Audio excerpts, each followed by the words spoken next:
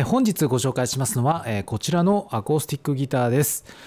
ギルドというメーカーの、型番が D4G ですね。ギルドというとやっぱりこの D40 とかね50とかなんかこう2桁のね、数字のモデルが一番人気で、かつお値段も高いんですけど、これはそれよりもこう下のグレードになりますね。結構いろんなところがコストダウンされてまして、一番はやっぱり、材料ですね。こちらのギターはトップだけ、ここの表の板だけが単板を使っていて、この横と後ろですね、これマホガニーなんですけど、いや待てよ、おそらくマホガニーですね。ちょっとね分かんないんですけど、マホガニーっぽい木目をしています。こちらは合板です。はい。今よくある入門用のねヤマハの FG800 とか820とかね、その辺と似たようなスペックになっていますね。で塗装が、ポリ塗装、もう高いやつは多分ですよ、ラッカーとかちょっといい薄い塗装をねしているんですけど、これは結構分厚い感じのね塗装になっております。はい。そういうところでコストを下げているところですね。ただこれねアメリカ製なんですよね。アメリカ製、おそらく製造は90年代なんですけど、本当にもう最後のアメリカ製の入門用アコースティックギターっていう感じですよね。日本は割と頑張ったんですよ。2000年代中頃ぐらいまでですかね。そのくらいまでは、国産で入門用のアコギも割と作っていて、3万円台とかね4万円台のものを作っていて、その後やっぱりコストが合わなくなってやめてしまったんですけど、その時代より前にやっぱりアメリカはもう一回手を引いてるんですね、90年代にね。その最後のギターと言ってもいいんじゃないかと思いますね。このスペックのものがアメリカで作られていたんですね、90年代はね。いやもう時代の流れでもう今じゃ考えられないですよね。本当にもう全部中国製ね、に置き換わって、最近はインドネシア製も多いんですけど、というものですね。はい。でじゃあもうそんなねヤマハの入門機とそんなに音とか変わんないんじゃないかってね思っちゃうんですけど、これがねやっぱり全然違う。もう製造国が違うっていうだけでこうも変わるかなっていうぐらい違うんですよね、結構ね。いやどっちがいいっていう話ではないんですけど、ただやっぱ低音の出方とかは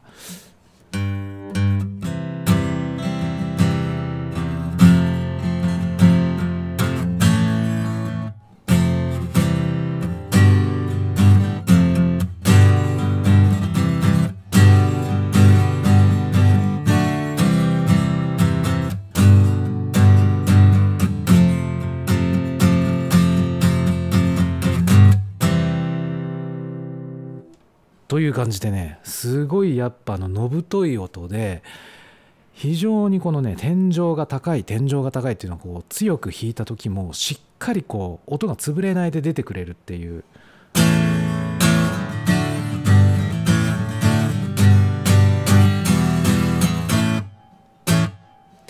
ですよね。こうだから弾いていて楽しい、思いっきりジャカジャカ弾きたくなる、弾き語りアーティストに好まれるギターですね。ギブソンとかともともとなんかギブソンエピフォンにいた人がとまた誰かがね一緒に立ち上げたようなブランドだったと思うので、やっぱりちょっとこうギブソンに近いテイストもあるんですよね。はい。で、アルペジオなんか弾いても結構いいですよね。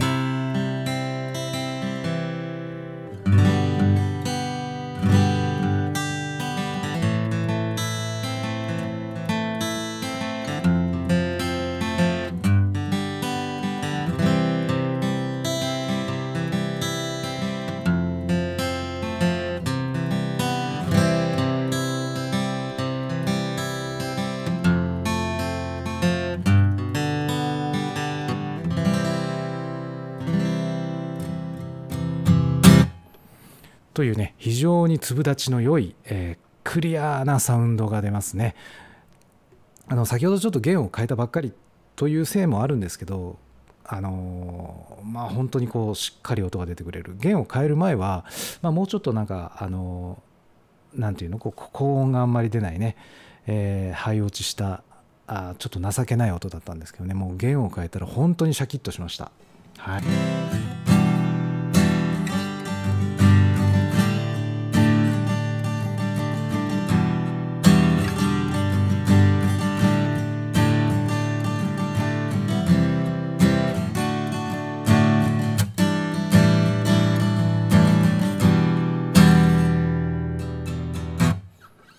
いいですね。はい。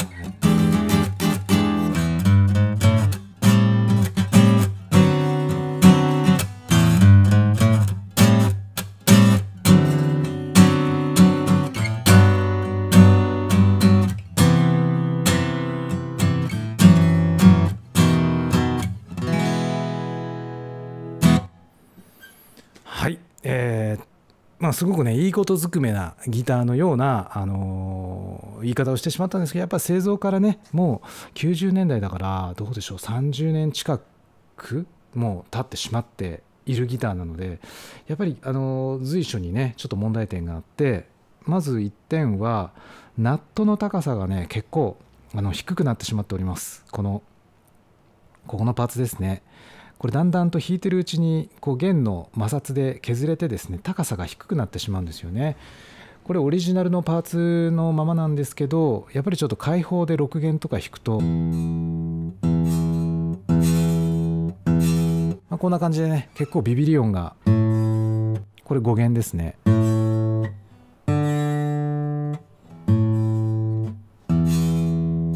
まあ、5弦はちょっと5弦4弦はねなんとかいいかなって感じなんですけど、6弦が結構ね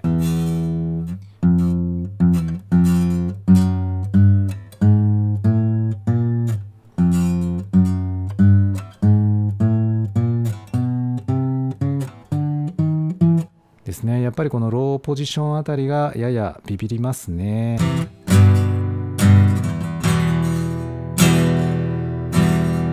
ね、E とか弾いた時に結構分かりやすいです。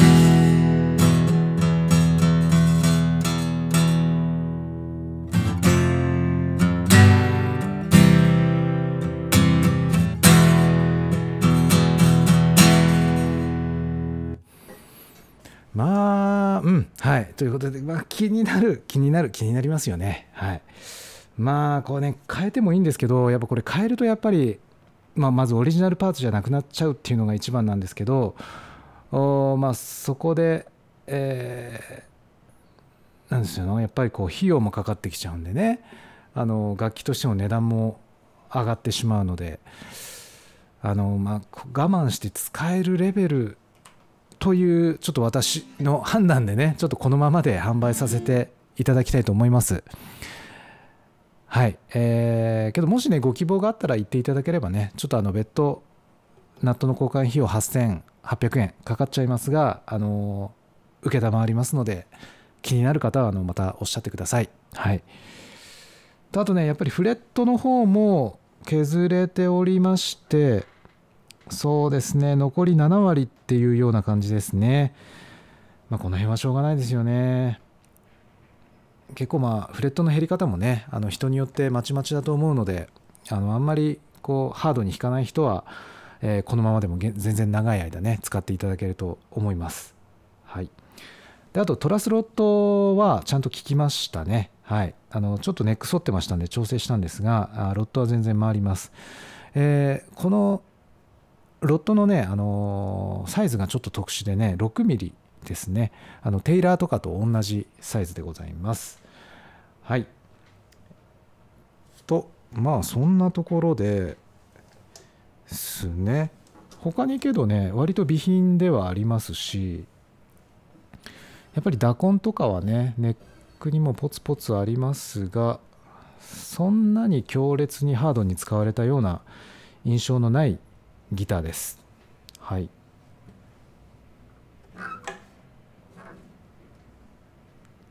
ちょっと待ってくださいね。これねもしかしたらバック材は単板ですね。これバック材単板です。これへえ。木目がね、ここの特徴的な木目がそのままこっちにも出てますので、これはちょっと今気づいたんですけど、トップバック単板ですね。結構いいスペックになってますね。はい。しかもね、これなんかすごく特殊なんですけど、普通バック材ってこう2枚のね板をこう貼り合わせてセンターで継いであるんですけど、これ本当に一枚板なんですよね。本当に一枚板を、分かりますかね、このねなだらかなね、テイラーみたいな、テイラーのベビーテイラーとかそうなんですけど、こう曲線を描いてるんですよね。この加工をするのも結構大変だったんじゃないかなと思うんですけど、なんかねとても特殊、本当にやっぱアメリカのね当時の専門の工場で作られたギルドなんだなっていう感じがしますね。やっぱ中国工場で作ってしまうと、中国の、OEM 工場なんでね無難な作りになってしまうんですけど、これはやっぱりちょっと攻めた作りですよね。はい。ここのラベルにもありますけど、ギルドミュージック、ウェスタリーですかね。ウェスタリーで作られているということで、はい。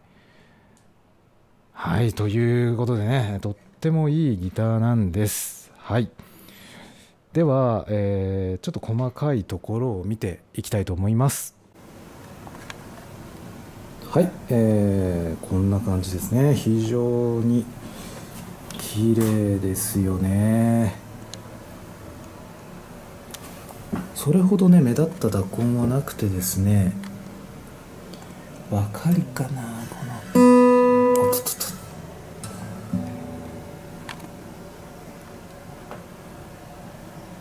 と、ポリ塗装でねすごく塗装が厚いっていうせいもあるんですけど、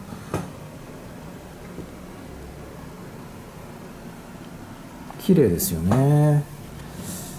このブリッジはおそらくローズウッドでしょうね。ズウッド材で、このギルドの、象徴するピックガードシェイプ、かっこいいですね。はい。でネック指板はこのような感じで、ちょっと分かりますかね。フレットの減り具合が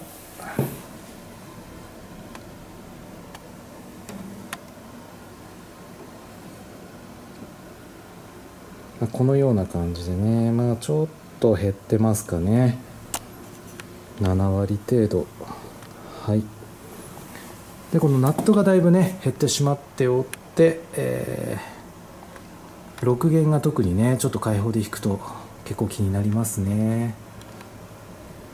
でこのトラスロットカバーのネジもちょっと一つ、紛失してましたので、お店にあるものをつけたのでちょっと色味がこちらとこちらでね異なります。はい。じゃあギターの裏面、そうというよりもねちょっと中を見ていただきたいんですけど、本当にこうさっきも申し上げたんですけどね、一枚板のバック材なんですけど、分かりますかね、このねブレーシングが一切ないんですよ、バックにね。いやすごくこれは大胆な作りだなと、はい思いました。よくこれで強度が出せてますよね。はい。じゃあ裏面見ていきます。はい、これがね先ほど申し上げましたが、本当にこう一枚板のバック材、ここのね木目、特徴的な木目がそのままこう内側にも出ていたので、これバック材は単板ですよね。サイドはさすがに合板だと思うんですけどね、その辺はちょっとわからないですが、でこうネックがこうあるんですけどね、ギルドのオリジナルペグ、グローバーっぽいんですが、ネジの形状がもうプラスなのでね、もう韓国製に移った時期なのかなと思います。で今ちょっと思ったんですけど、これネックがここでついでないような気がしますね。これ一本竿ってやつかな。普通でしたらね、この辺でこうついであることが多いんですよね、材を。で高級ギターね、マーチンの D28 とかそういうのになってくると、もう一本竿でここでついでないものが増えてきます。ちょっとなんかこれ結構スペックがいいですね。ただしこうヘッドのね、この端っこはここでとっても分かりやすくついてありますね。はい、という感じでございます。あとハードケース見ましょう。はい、こちらハードケースになります。はい、かっこいいですね。このギルドのロゴとこのハードケースのね、縁のこの削れた感じが、いやー、こんなの持ってねライブハウス行ったらちょっとこれかっこよすぎますよね。中はどうでしょうか。はい、こんな感じでね、赤ですね。非常に赤ですね。で、はい、これね、ケースがちゃんと TKL 製ですね。ギブソンのケースとかもね作っています。メイドインカナダ、しっかりしてますね。金具とかもね、ちゃんと問題なくパチパチはまりますので、とてもいいです。ちょっとじゃあケース入れてみますね。はい、こんな感じでぴったりでございます。